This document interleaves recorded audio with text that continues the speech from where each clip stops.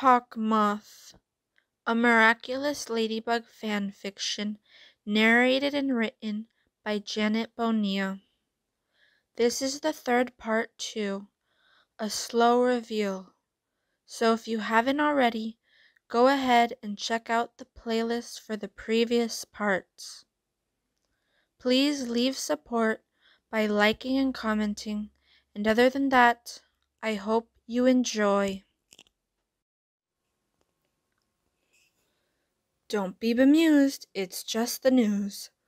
I'm Nadia Shamak, and we're bringing you live footage from an unknown location that seems to be brought to you by Moth himself. Will this be the day his long-awaited defeat comes? Stay tuned. On the screen, they saw Moth's shadow with a purple glow. Surrounding him were a swarm of white butterflies, ready to evilize whoever falls into his trap. Ladybug in Chat Noir, you shall meet me at the Eiffel Tower in an hour, or all of Paris will be nothing but mummified akumas.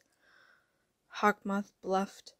For some reason, he thought him and Mayura could miraculously defeat them.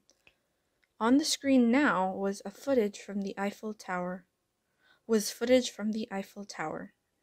There was a crowd of people, from journalists to photographers.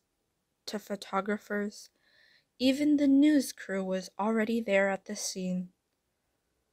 Adrian looked at his Kwame. What do you think, Plag? Will we defeat him this time? Yeah, probably. Unless my Kwame senses are failing me again. Plag nodded. He was in the palm of Adrian's hand, finishing his yummy cheese. It's go time. Plag, claws out! He only jumped on a few rooftops when he felt a hand tug at his shoulder behind him. Ladybug. Hold on, Chat Noir.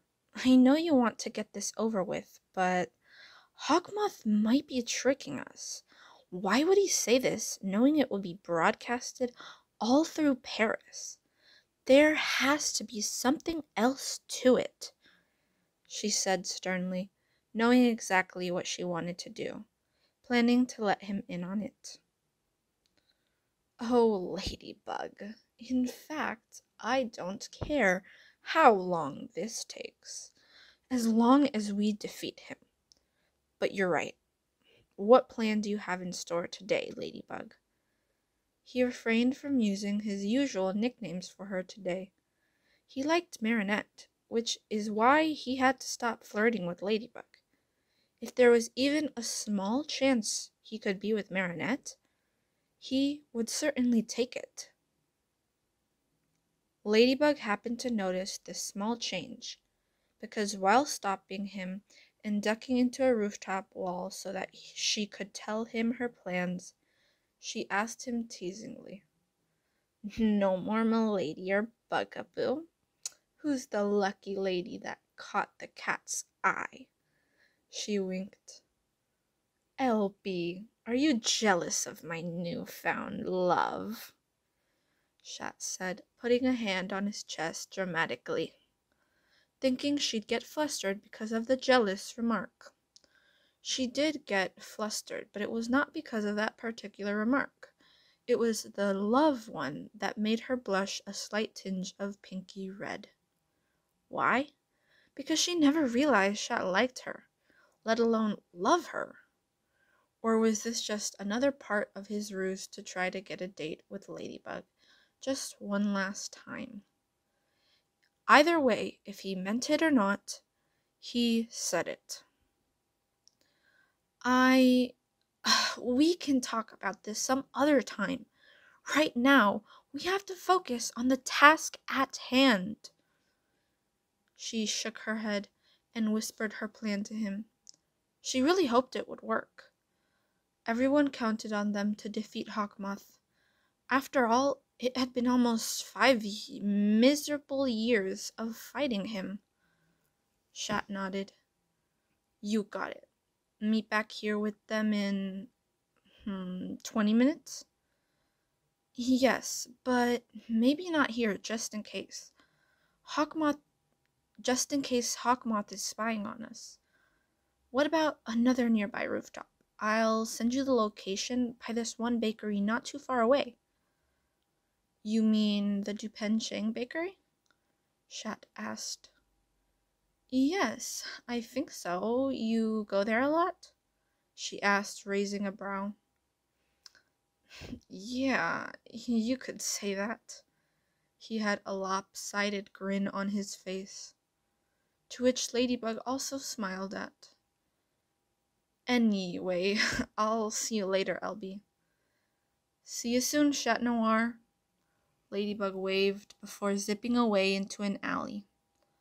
Meanwhile, Chat Noir detransformed in another somewhat faraway alley. I'll give her some time to go before we meet. We need to go get some cheese anyway. Not because I want to, though, Plague. Because I have to, so you can transform me later. Adrian groaned, having enough of Plague's cheese antics. Sure, Adrian. Whatever you say. I prefer 300-year-old cheese, by the way. The Kwami smiled at his owner mischievously. I'll see what I can do, Plague. Adrian started leaving the alley towards the cheese store. It was only about a mile away, so it wouldn't take too long to walk there and come back. Maybe 10-15 minutes, which would be just enough time.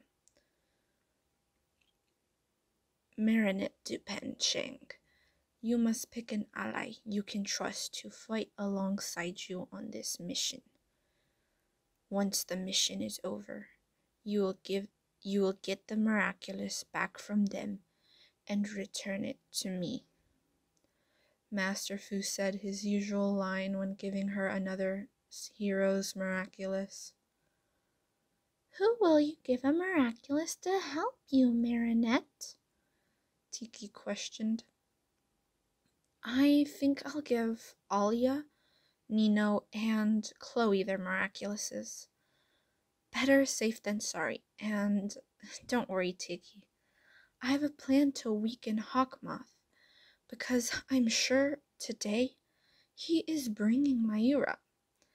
Marinette replied to Tiki while putting all the Miraculouses in their boxes and in her purse. Okay, we must hurry, Marinette. It's been almost 20 minutes already. And we still need to give the Miraculouses without Hawkmoth noticing, Ladybug or Chat Noir. It took them around 15 minutes to get to Master Fu's, and achieving them took almost as much time. Don't worry, I already left a note to each of them before this to meet Chat or me in specific places. I knew I would need them, now more than ever. Marinette, you are one of the smartest ladybugs I've seen thus far.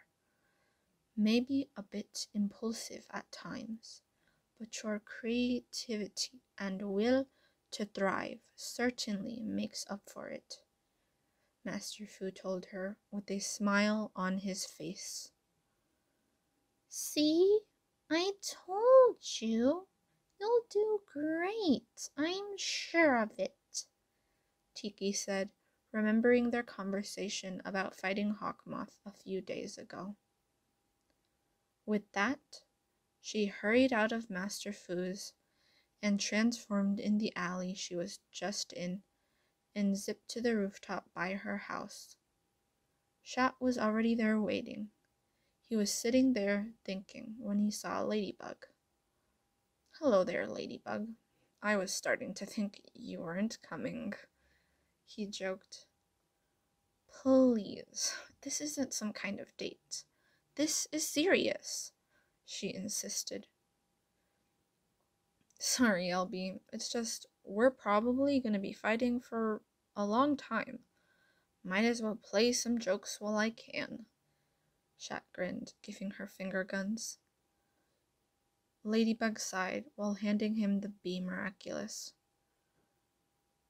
Be quick. We don't have very much time. We have about 30 minutes left before we have to meet with Hawkmoth.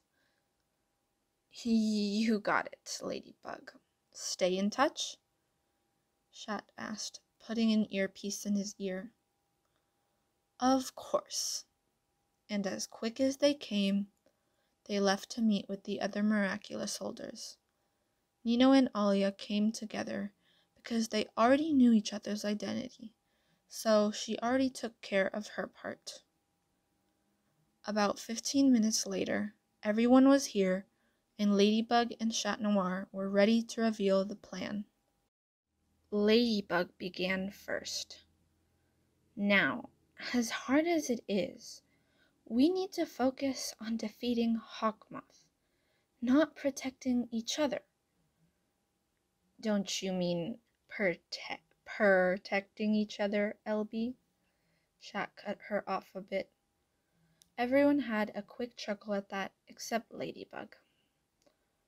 Ha ha, very funny, Shat. She gave him a fake grin while also narrowing her eyes. My Miraculous Ladybugs will fix everything after we defeat them both, Hawkmoth and Myra, so we don't have to worry about that. Then Shat began again. Anyways, besides also focusing, do not come out until we say otherwise. We need to deceive them into thinking this fight will be a piece of cake, even if it looks like we're struggling. Got it? Everyone nodded quietly. I have a question, Ladybug, Carapace asked. What is it Carapace? Ladybug coughed, almost forgetting she couldn't say his actual name. Do you think we're actually gonna catch him? We're actually gonna catch Hawkmoth this time? He asked, a bit concerned. It had been years, and they still hadn't defeated him. Of course. As long as we stick together, follow our plan, and, most importantly, be careful, Ladybug said optimistically. They stood there for another 5 minutes going over the plan and asking questions so they knew what to do when it was their turn to fight. Their first priority was to capture Myra so that Hawkmoth could no longer use his most powerful weapon and had to resort to fighting them with the Kumas, which would be much easier to defeat than Senti monsters. Ladybug actually hoped they could defeat him before he even had the chance to akumatize someone. They also had 2 designated spots where they could rest. One where everyone started out, where they would put the villains when and if the time came to capture them, and the other was to detransform in if need be. She made sure to have secure hideouts because of all the people who were gonna watch them fight. It was almost time. Hawkmoth hadn't arrived yet, but they wanted the leverage and made their way to the Eiffel Tower, while the others said their good lucks to them, hopeful of how the day would end. Good luck! You'll do great, Rena Rouge waved before they left. So Ladybug and Chat Noir made their way to the Eiffel Tower. Ladybug, what if Carapace is right? What if we can't defeat Hawkmoth? Chat started doubting whether they could do this or not. Don't worry, Chat. We'll be all right. Remember the first time we fought him, and I insisted we would catch him? I intend on keeping my word, she said, as if the nerves that she once had about fighting Hawkmoth never existed. Shat sighed with relief. All right, Elby. You're right. We can do this. He smiled. Bye-bye, little feather. Ladybug cleansed the amok while Queen Bee headed back to detransform. They were right. Hawkmoth did bring Mayura. He also ambushed them, which is why Queen Bee came out to help. They told her she was to protect them if she saw that he tried blitz attacking them. Ladybug saw Mayura, anger in her eyes, looking around for something else to amokatize. Now was their chance. Rena, Carapace, now, hurry! She cupped her hands while shouting out towards the hiding spot. Rena Rouge and Carapace came out shielding themselves with Carapace's shell power and hurtled themselves towards Mayura. Hawkmoth was caught off guard by their appearance, which gave Ladybug and Chat Noir the chance to attack Hawkmoth so that he wouldn't try attacking Rena Rouge and Carapace, and would instead try defending himself against Ladybug and Chat Noir. They already used their powers when fighting the Senti monster, which meant Ladybug and Chat Noir only had a few minutes before they had to detransform. Meaning, Rena Rouge and Carapace had little time to capture Mayura before Hawkmoth wasn't distracted anymore. Carapace carried the woman into their makeshift lair and stayed there to make sure she didn't try escaping. Queen Bee sprinted out because she knew Chat Noir and Ladybug had to detransform soon, and she already fed pollen in the little time that Carapace and Rena Rouge went out to fight. Ladybug and Chat Noir hurried into the transformation hideout, closed their eyes, and quickly fed their kwamis. As they were doing so, Rena Rouge remembered the plan and made an illusion of Ladybug and Chat Noir running out, so Hawkmoth would get distracted, and Queen Bee could sting him.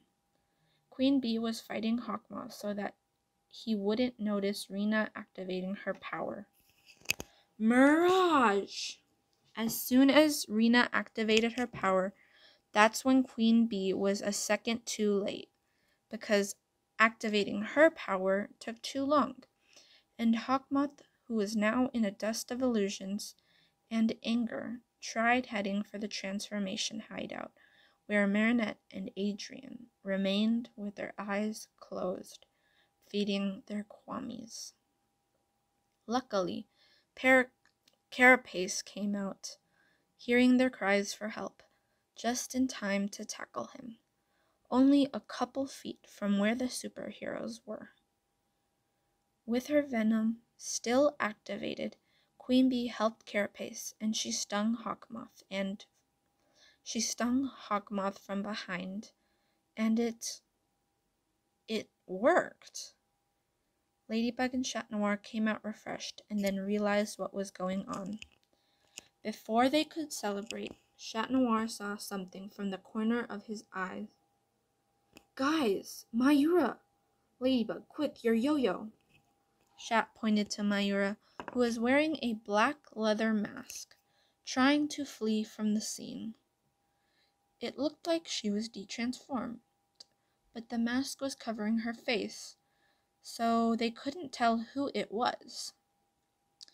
Ladybug shot out her yo-yo, wrapping it around Mayura, who stumbled on it, causing her to fall to the ground. Everyone high-fived and hugged before calling the authorities to pick them up. The news crew got it all on camera and talked to all the superheroes. Wait, guys, let's take a picture to remember this, Queen Bee yelped, stealing a phone from a random photographer. Here, Ladybug, you can take it. She handed her the phone. Oh, okay. Say Camembert, Ladybug snapped a quick photo of the team, giving it back to the woman who Chloe had stolen it from, after forwarding the photo to Chloe. There was one thing that should be mentioned, though. About 30 minutes before this, when they captured Mayura, Carapace thought it would be a good idea to take the Peacock Miraculous, intending on giving it to Ladybug after this whole ordeal was over. When Carapace took her brooch off, he found the woman under the mask to be Natalie? Adrian's father's assistant? This can't be right. He looked around for something to hide her with so that nobody else could tell who it was. He saw Ladybug's lucky charm, a red polka-dotted box. In it, a Chat Noir costume. So he hastily opened the box and handed her the mask to put on. Here, nobody else needs to know who you are right now, especially the news crews out there right now.